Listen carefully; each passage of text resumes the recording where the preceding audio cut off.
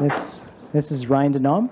He is the founder and CEO of Nicoya Lifesciences, as you may know. He is a graduate of the first class of Nanotechnology Engineering at the university, where he went on to do a master's here in mechanical engineering and then started a company based on that. And that's Nicoya. Now he's going to talk about how it's gone from, from a startup to making big money and getting successful. Yeah. I like that, big money. So yeah. Cool. Without much further ado, Ryan. Okay, thanks everyone for coming, and I'm really happy to be able to come out and chat with you guys today. I don't want to focus too much on what Nicoya does. I want to really just kind of focus on our experience building a startup company, with a lot of lessons learned and things like that. Some of it will be specific to a nanotech company, but it is really advice that could be applicable to any type of company that you might be interested in starting. So, as mentioned, I was a graduate of one of the first nanotechnology engineering program here at UW, and then I went on and did my master's. And right after that, I started Nicoya. The very first funding we got was a grant through University of Waterloo and FedDev. And then I, met my co-founders. We really started trying to focus on what was Nicoya going to be as a business. We had a lot of ideas, but not a ton of direction. Eventually, when we found, that direction and we started pushing forward on it, we were able to build a product that in the last 18 months, we've pretty much gone from, just 0 sales, just launching it in the market, to over $1 million in revenue, which is a big milestone for us. And it does take a lot of hard work, dedication, and a lot of tricks and kind of some luck along the way. So just to give you a really quick overview of what Nicoya does, we make something called Surface Plasmon Resonance. It's an instrument that's used in the biotechnology space for analyzing how proteins and other biomolecules interact with one another. It's a really important piece of equipment in drug development, drug discovery, learning about diseases, all kinds of different applications. But the problem is it's very expensive, typically $150,000 to $200,000 to purchase one of these instruments. It's usually located in a core facility. So this means it's very difficult to get access to the equipment. You have to get trained, you have to sign up, you have to pay per hour to use it, you have to schedule your time well in advance. So there's a very high barrier to entry if you want to use this type of technology.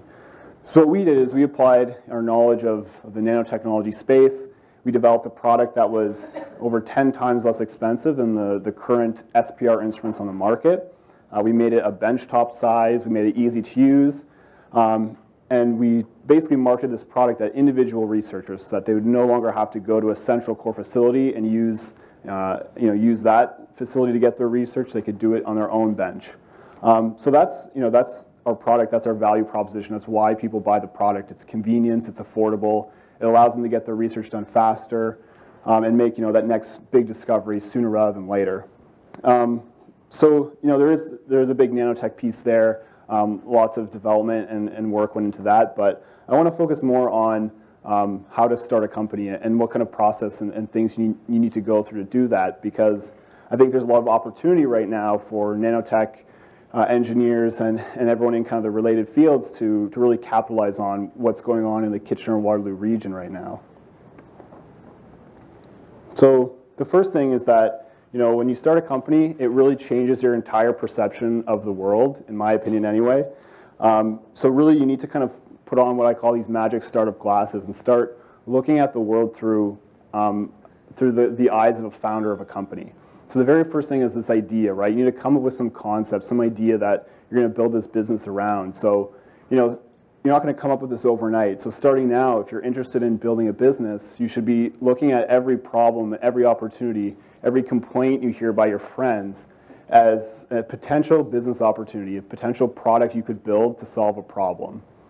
This takes a lot of time, and it's not an easy thing to do to find that right idea. And sometimes there is no right idea. Sometimes you just have to start something with your best guess, and it might change and evolve a lot from that first idea you had. But the point is that you start and you start putting yourself in that mindset of how am I going to build a business that solves a real problem for people.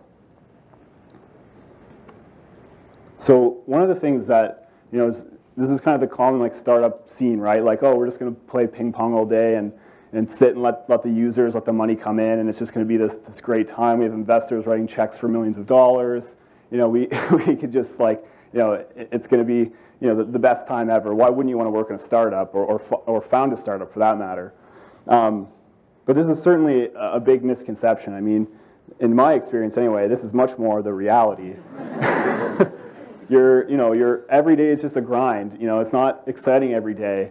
You're kind of repeating the same thing over and over, and you're making these really small, you know, incremental steps forward. And that's really what a startup is. I mean, you see a lot of, you know, flashy news about companies raising huge amounts of money and all this kind of stuff. But in reality, you know, it's just, this is what, you know, 99% of a startup is. It's just, you know, doing the dirty work, working long hours for really long periods of time. You know, you don't get a lot of breaks, and it is a lot of work, and you have to make sacrifices. But you know, in the end, if you're prepared for this, then that's fine. It's just, you don't want to have that perception of what, you know, you think it's going to be, and then it being completely different from that. So that's, I think, a really important point. If anyone is thinking about starting a company, you know, prepare to be in the mines for a little while.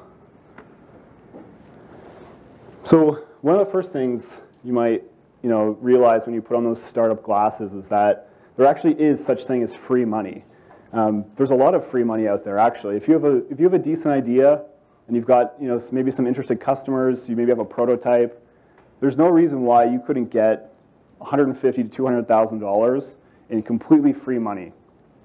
You know, organizations like University of Waterloo, OCE, Communitech, NSERC, FedDev, they have all kinds of programs to drive startups and drive innovation. So, you know, don't use that as an excuse. You know, it's too expensive to start a nanotech company. You know, I don't have access to that technology or that equipment I need. I mean, you can find ways around that, and there is sources of money that you can find to build your business. And as I said at the beginning, this is where Nicoya started. I mean, there's no way we could have built a business just off of, you know, our own savings, because it is very expensive to, you know, as Katarina mentioned, to prototype and build hardware. It is an expensive process. So you need some of that funding to start you off, and there is no shortage of that $100,000 to $200,000 that could be available if you put some time and effort into doing it.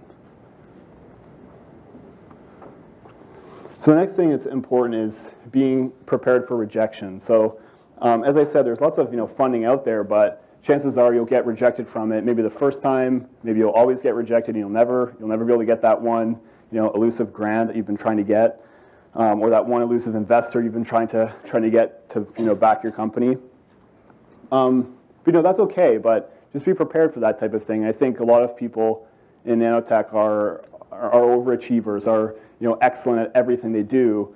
So sometimes it can be hard to realize that, you know, there are a lot of other really good companies out there also competing for this funding. So, you know, that's going to happen. And, you know, we've had lots of stories of rejection. People don't really talk too much about that type of thing when they talk about their companies. But one example for us is in the pretty early days, we were in the kind of final round of selections for an incubator in the Bay Area, and it was, you know, it was a pretty prestigious incubator. We probably would have changed the trajectory of our company quite substantially. You know, so we went down and did our pitch and did our final meetings and everything. You know, we didn't have a lot of money. This was a very expensive trip. It was very last minute. So we, you know, took the risk, went down there, and in the end, you know, we pitched. We felt pretty good about it, and we came back. 1 or 2 days later, we got the call that we didn't get in. And this was a pretty hard time. I mean, we put a lot of resources into that. We felt like, well, if they don't value our business, if they can't validate us, you know, is our business really worth something? So that was definitely a challenging time, and, you know, I think we all kind of felt like maybe we shouldn't keep doing this. Like, is this really the right thing? Are we onto something or not here? But the important thing to remember is that, you know, they don't necessarily know if your business is going to succeed or fail. Like, no one really knows that, and it's up to you to make it succeed. So don't, you know, let other people and rejection really get you down too much. Just, you know, be able to kind of take that, learn from it, and move on to the next stage where you get to reject people. So this is important because your time is limited, your money is limited. You you need to focus on the important stuff that's going to add value for your business. So whether it's someone just volunteering their time for you. I mean, if it's not the right person, they're not going to add value. It's just going to waste a lot of your time. So you need to start. You need to get very kind of obsessed about how you're spending your time and who you're spending it with, which can be a little challenging, but it's something you need to prepare to do. And everyone's out there to help you, and it's all great. But you need to make sure you focus your time on the important stuff. And we've had a lot of a few acquisition offers and everything, and we've had to reject those because we didn't think it was the right thing for our company. That stuff's always hard. The decisions are difficult, but you have to be prepared to do that. We actually rejected an offer to go into another accelerator in the Bay Area. So that was like a nice little redemption piece.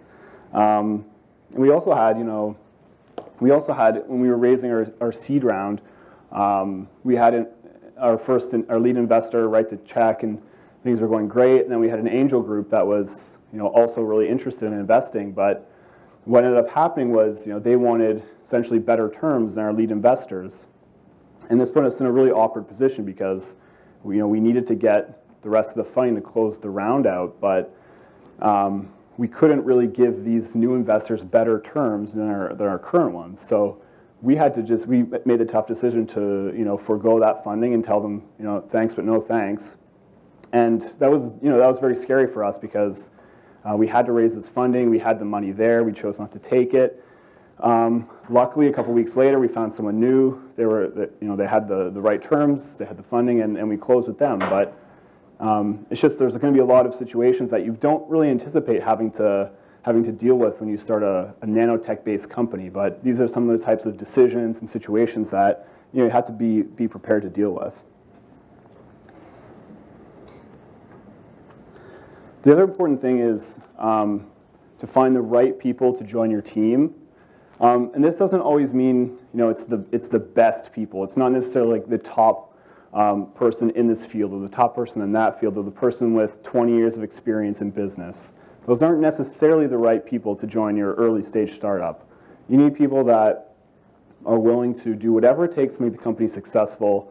They're willing to sacrifice. They understand what it means to be in a startup. So, if you're thinking about starting a company and you're looking for a team, keep that kind of stuff in mind because it really does make a big difference. Because when times get tough, if your two other founders, decide that they can't handle this and they leave, that's gonna be really difficult. So you want to make sure you can find people that are committed and dedicated. They may not be, the top of the top, or they may be. Who knows? But you just want to get those people that are absolutely dedicated to the business. And they'll do whatever it takes to be successful. And we got lucky. I think we kind of got the best of both worlds. We got people that are amazing at what they do, but they're also so dedicated to the business. And I think that's also a part of the culture we try and build at Nicoya. But that's definitely something to keep in mind because the team is absolutely one of the most important parts of a startup. So another thing is that that I found anyway. Maybe I was a bit naive when I started the company, but there's a lot of rules and policies and regulations that exist in the world, and these are all very important. But as a startup, there's no way you can possibly make sure you follow every single rule and every single policy that is in existence. If you do that, you'll have a really hard time being successful. You can't move fast enough, and that's really the big advantage you have over your competitors is that they have to follow all these rules and they have to do everything by the book, and they have a huge legal department to make sure that all happens. So, keep that in mind as well, because it's something that allows you to move faster, and you have to always, leverage, the cost of doing this versus not doing this, to, follow those rules and regulations. But, it is something that we found that, no one's necessarily policing every single little checkbox that, you need to keep an eye on. So, just make sure you keep that in mind.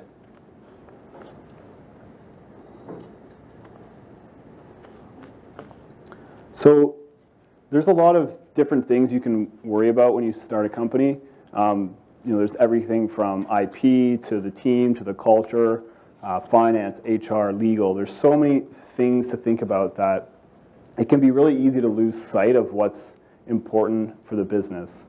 And definitely the most important thing is finding paying customers.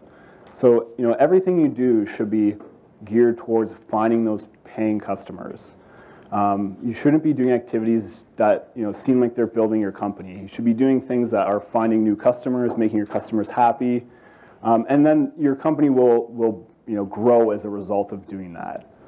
The hardest thing can be finding those first customers. There's obviously a lot of new avenues out there, like Kickstarter is amazing, and all these other platforms to find early adopters and early customers. But for us, our product and a lot of B2B type transactions or type products, Kickstarter is not a great avenue for that type of thing. So for us, we had to do a lot of creative things to try and find our first set of paying customers. So one thing we did was we went a lot of the local researchers here, we got them on board. They bought in on our beta units, but we promised them that we would upgrade those products to the next revision for free pretty much until the end of time, because we wanted to make sure that they were taking a chance on us. We wanted to make sure they felt comfortable and that they were going to get the best product they could in the end. So it is really difficult to get those first few customers in the door, but once you do, if you can treat them right and make them advocates for your company and for your product, it will definitely pay off big time as you grow the business. So once you get those customers, you have to be very willing to ship something that you're not overly happy with. If you wait till the product's perfect to ship it, it's probably going to be too late. So our first units were very crude prototypes, really. They were DigiKey boxes that we 3D printed parts into and assembled by hand and shipped them out. We knew they weren't going to last long. They weren't going to be on the market for too long, but that allowed us to get them out the door as fast as possible, get a lot of feedback, iterate quickly. Unfortunately, this was prior to the V1 being available, so we spent a lot of money getting next day delivery on boards from out west and stuff like that. So spent a lot of time and effort on that type of thing. But that's what you have to do. You have to be not afraid to ship something out that is not your best work, but you're going to improve on it later. And just make sure the expectations are set properly with those early customers and that they know what they're getting into. And then everything's fine. As long as their expectations are aligned with yours, they'll be happy in the end.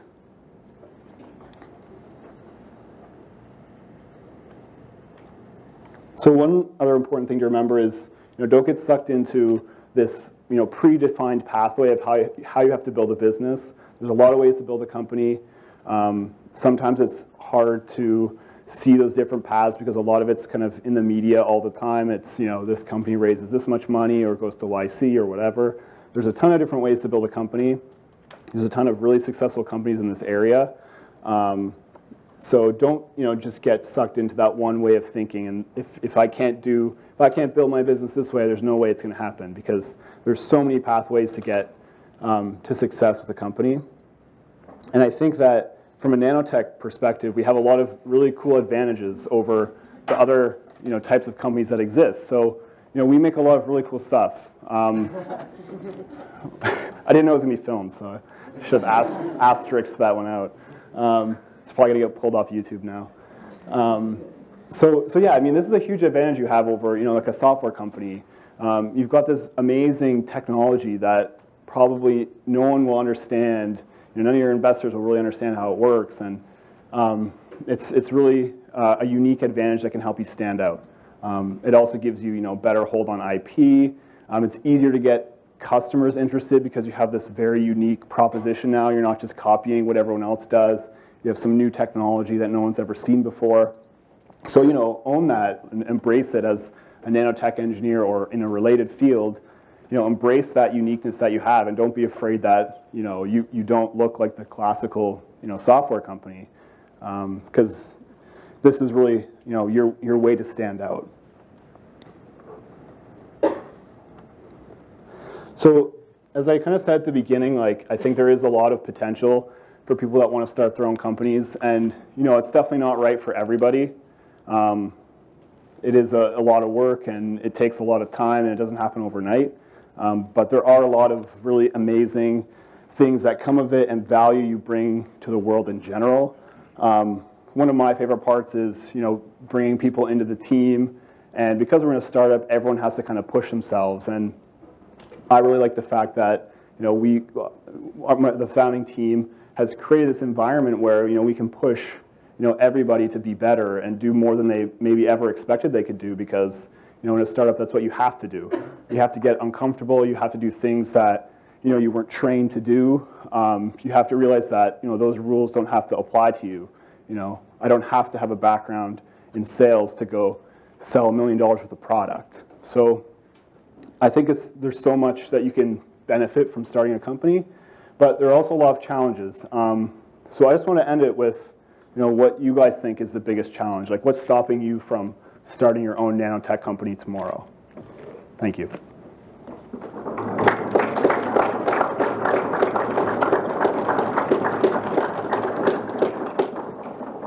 Thanks, Ryan. I think we have a time for a couple of questions. So, any questions? Okay, I'll be right there. Hi there. So my question is, you mentioned that you went to graduate school. I was wondering how much of your success with Nicoya would you attribute to going to grad school, and do you think that's a necessary thing for someone to do if they want to start their own tech company, where it may not be as simple as getting right out of undergrad and making an app or something like that? Yeah, that's a really good question. For me, it was essential because I didn't really have the knowledge or the background to be able to, from the technical standpoint, to start building that product. I mean, I learned so much through grad school that was directly applicable to the product. And it gives you this opportunity to do that in a very safe and controlled environment. Like, if it doesn't work, you can try something else. So for me personally, it was essential. And I think it's a great way of doing it. If you can find a professor or a group that does work in a field where you see potential and you have some ideas, it is a good way to kind of get a big chunk of the early R&D done. That being said, there's a lot of conflicting things that can happen. You have to be careful of IP and ownership and things like that. But if you can find the right group, I think it's a good way of doing it for sure.